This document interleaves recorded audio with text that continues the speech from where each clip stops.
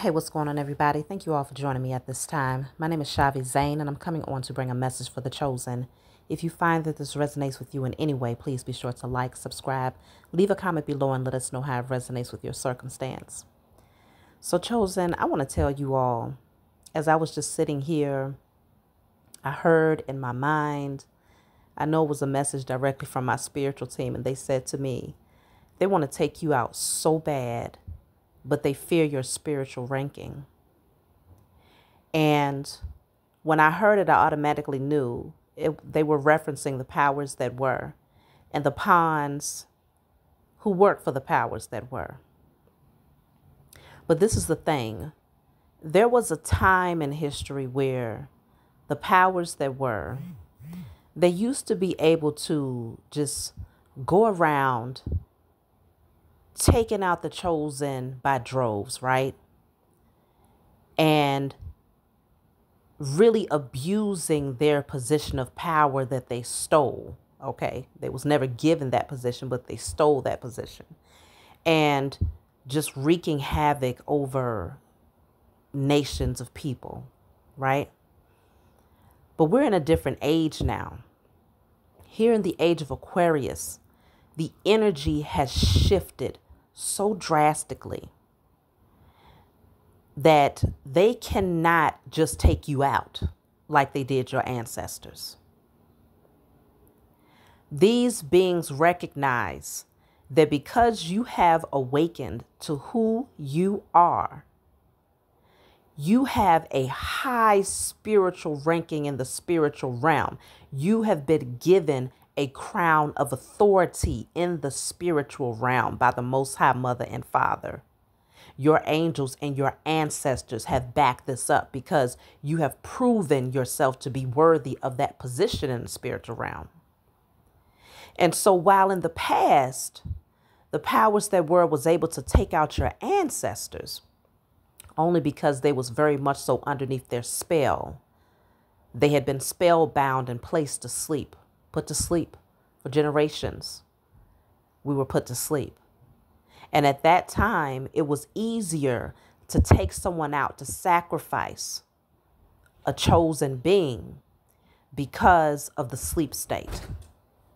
And so, of course, in your sleep state, you are vulnerable to anything, especially when you're in a deep sleep. One of those sleeps that you can't be easily shaken up out of, right? And so in that vulnerable position, many of the chosen were taken out by the powers that were. Not to mention, they didn't understand the amount of power they possessed in the spiritual realm, because spirituality and the understanding of the Most High and our connection to the Most High had been completely fed to us backwards. It had been beaten out of us, and then we were reprogrammed to believe a whole nother narrative that took us away from that spiritual authority that we naturally possessed. And so we were very, very vulnerable. Very vulnerable. But now, here in the age of Aquarius, you have awakened to the fact that you are a spirit having a human experience. And so the amount of effort that you have put into becoming a better version of yourself has been on a soul level, not on the surface. You haven't spent all of this time going through surface transformations. A surface transformation looks like only being concerned about, okay, I'm the first one in my family to make over 100,000. Okay, I'm the first one in my family to graduate with a master's or a PhD. Okay, I'm the first one in my family to get married and to stay married for over 20 years. No, you're not talking about surface things. And I'm not watering down those achievements, because they are accomplishments to be proud of. But we're talking about the reason why your enemy, your ops, do not want to step over that line, that boundary that has been placed around you, is because they recognize that you have transformed on a soul level. What does that mean? When you transform on a soul level, that means that when you check out, when it's your time to transition, You are moving. You have already gone up in ranks on a spiritual level because you did the spiritual work in this lifetime. And so on the other side, you are extremely powerful. And so they don't want to touch that because they recognize that if they do something to your physical vessel to try to take you up out of here before the Most High says so, if they touch you, the spiritual nature of who you are is going to rip them to shreds. Not just you, but the spiritual backing that you have connected to in this lifetime, because you've broken chains off of your ancestors who have crossed over. You did the generational curse breaking. You said no more of those spells being cast over my lineage. You said, yes, my lineage, even my ancestors who have crossed over, receives their inheritance, birthright, and sovereignty. And so the ranking that you have and the amount of power that you possess, you could take out the entire damn government if you wanted to, especially in the spiritual realm once you transition. And so they don't want to be a part of that. They don't want no smoke because they understand that you have crossed, you've broken that chain to the point where in the spiritual realm, when you are no longer a spirit having a human experience, but more or less a spirit. I'm not going to say simply because there's nothing simple about it, but you are in your spiritual vessel, but the physical nature of you is expired. That is more scary to them than who you are here in the physical. Okay? Because once you are in your spiritual nature and your physical vessel has died off, they have nothing to kill. They have nothing to harm. They would literally just have to sit back and wait for their own demise. And so they don't want to touch that. They don't want to put themselves in that type of position. And so this is why they're all fighting up against one another, because they got to take that anger out on somebody. They're like babies. Their candy is being taken away from them, which is that so-called power and authority that they wasn't supposed to have in the first place. But they know not to touch you, because if they come anywhere near you, everything crashes within a blink of an eye, a snap of a finger. Everything crashes if they touch you. So they got to let you stay here, because their whole objective at this point is to buy more time. And they know that if they touch a chosen seed, time is automatically up, because your spiritual team, the Most High, your angels, y'all are not playing no games out here in these spiritual streets. This is why everything is being exposed now. Nothing can be hidden. Nothing can be hidden. I don't care what the secret is. You can try to keep them skeletons if you want to. Either you want to come out and express them openly yourself, or folks are going to just have to go ahead and accept the fact that everything that they tried to tuck up underneath the rug or hide away in a closet is going to be exposed.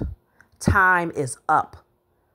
There's no such thing as walking around with an unrighteous spirit, doing things against people, or even doing things against yourself and thinking that it's not going to come out, because it is.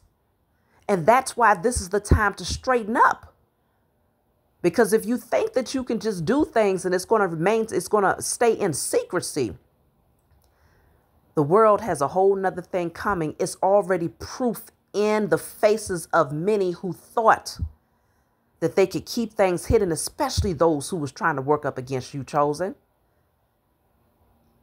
It's already been proven to them that they can't hide it anymore. Even those in your intimate circle, the fact that you removed your energy from them because you now see the mask is off, they know they can't hide who they truly are. They can't hide how they truly feel. They can't hide what they've said about you. All of it is out. They can't hide the spell work that they did against you, hoping that you would fail. They was acting as pawns for the powers that were, because the whole objective for a very, very, very long time has been keep the chosen asleep, keep them weak, keep them passive, keep them docile, keep them in a state of forgetfulness. That way it will prolong the position of the powers that were. Because the moment that you awaken, you take your power back, you reclaim all that is inherently your birthright. And I'm not just talking about the physical things. I'm talking about your spiritual power and authority.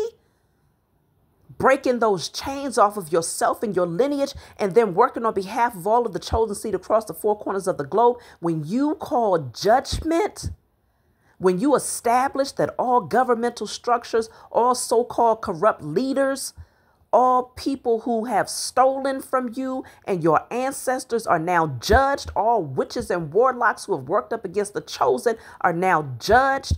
Oh my goodness. It is an atomic bomb that goes off. Destruction all over the place in the spiritual realm. And you all know, as above, so below. As within, so without. So everything that was so-called hidden, that was in the spiritual realm, that we couldn't see, all of that spiritual warfare that's been going on for generation after generation. Oh, now it's wartime now. It's battle time now, because see, the chosen have awakened. And that's when your angels and your ancestors, they get armed up, because they like, okay, now it's time to really go in. We going in hard now, because they have now awakened. They've gone through enough turmoil. They've gone through enough pain. They've gone through enough destructive energy to now remember who they are. It's shaking them up out of sleep. You know, when you're asleep, a lot of times, let's just say you in that real deep sleep, a person has to violently shake you up in order to get you to awaken. And that was the traumas that the chosen went through over the past few seasons.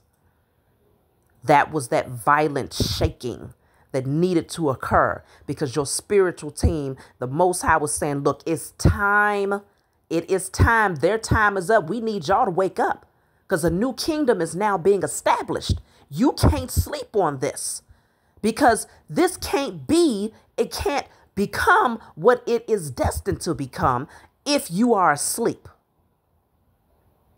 In your sleep state, the powers that were stay in a position of power.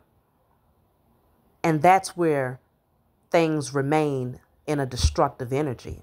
But when the chosen awaken, righteousness is now awakened. Peace is awakened. Love and compassion is awakened. True authority and justice is awakened. And this is what it will take. And so your enemies are terrified of you. I don't care what you look like in the physical realm, in the 3D. I don't care how tall, how short, how big, how small. It doesn't matter what you look like in the 3D. Your enemies, the powers that were, are terrified to come anywhere near you, because they understand that you are a giant in the spiritual realm. You have high ranking, and they have confirmed it. They know it to be true. Why? Because they looked at your natal chart when you was born. That's why they took down the time you was born, the date, the place, your name, your footprints, your fingerprints, your blood, your DNA. They have access to all of those things. They know exactly who you are.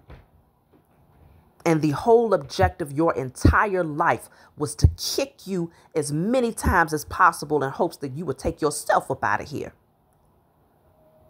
Or that you would live a life that would keep you asleep. You would be the walking dead. That kept them cozy and comfortable, knowing like, okay, I know that's a chosen seed over there, but they will never awaken. They will never remember, because we have them under an illusion. They are so deep under our spell and under our hex that they will never awaken. And they put that over your ancestors generations ago. But they've kept up with you. And now they see. They've been doing a pulse check. They know that the chosen are awakened. They know, because we've been putting the messages and the energy and the frequency out into the ethers, and they have been tapping in and checking in, and they see that this thing is, the vibration is becoming so high and so rapid that they can't keep up with the energy. And so it's chaotic for them. It's chaotic for them. The frequency that we are emitting out into the universe is chaotic for them. It's destructive to their spirit. And so this is why they're fighting up against one another. So just know, you have definitely risen in ranking. You are highly protected. And you are going to continue to rise. You are going to continue to be protected. And you're going to continue to manifest that same spiritual ranking that you have in the spiritual realm is going to manifest right here in the physical. Because, see, the powers that were, they had their so-called kings, their queens, their presidents, their CEOs. Okay, there is executives, whatever it is. They had all of those things, right? They're being moved out of the way. They're being moved out of the way. Throw the whole damn throne out. We don't even want anything that they sat their asses in.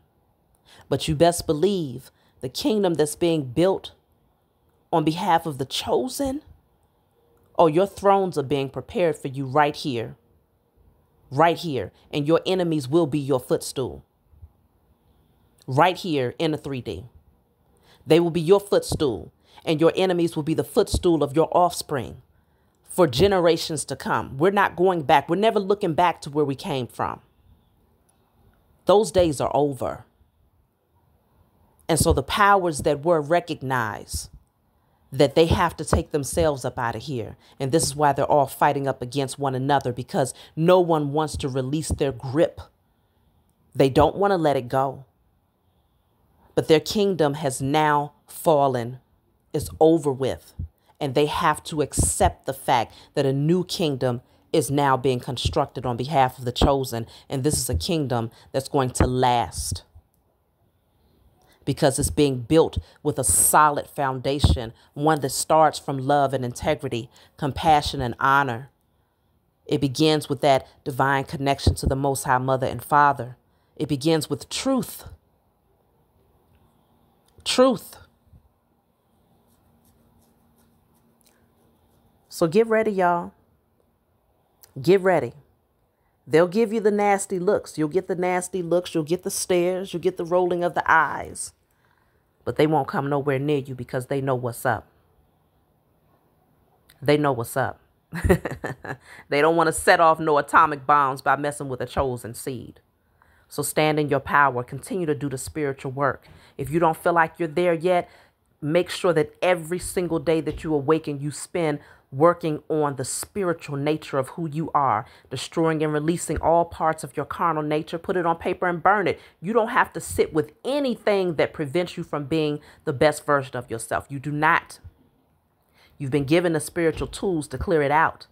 If you have the energy of fear, lack mentality, unhealed wounds, abandonment, insecurities, shame, guilt, addictive behavior patterns, put it on paper and burn it. And give thanks to the Most High and your spiritual team for helping you to clear it. Clear those generational curses. I'm going to tell you the generational curse breaking right now for those of you who have not done it yet. You'll put on paper. You're going to write this on paper and burn it. I destroy and release all generational curses off of myself, my ancestors, my offspring, the parents of my children and their ancestors, in spirit and in flesh, across all timelines, realms, and dimensions. So you have to rewind it if you want to hear it again. I mentioned this at what? We're about 15 minutes in, okay? So you want to put that on paper. And the other half, you're going to put on a candle. This is what you want to create. So you're going to get you a white candle that's in glass and write on it with a permanent marker. You're going to write, I reclaim my inheritance, birthright, and sovereignty on behalf of myself and my lineage in spirit and in flesh. You're going to let that candle burn and give thanks to the Most High Mother and Father for granting you all that was taken, giving back your inheritance, birthright, and sovereignty. Let that candle burn through in a safe space. This is what you have to do if you haven't done it yet. but continue to work on yourself every single day to become the better version of yourself, because I'm telling you, it's knocking the powers that were out so fast. That beast of Babylon is being starved because it has nothing to feed on when it comes to your energy. You are the generators out there, chosen. And if it can't feed on you, then it's dead. There is nothing to feed on, because the low vibrational karmics, their energy is too dense. That beast of Babylon needs something high vibrational to feed off of, and it can't. You're not giving it anything to feed on, because you're healing out there. So keep doing what you're doing. Like and subscribe. Leave a comment below. Let us know how this resonates with you, and I'll talk to you all next time.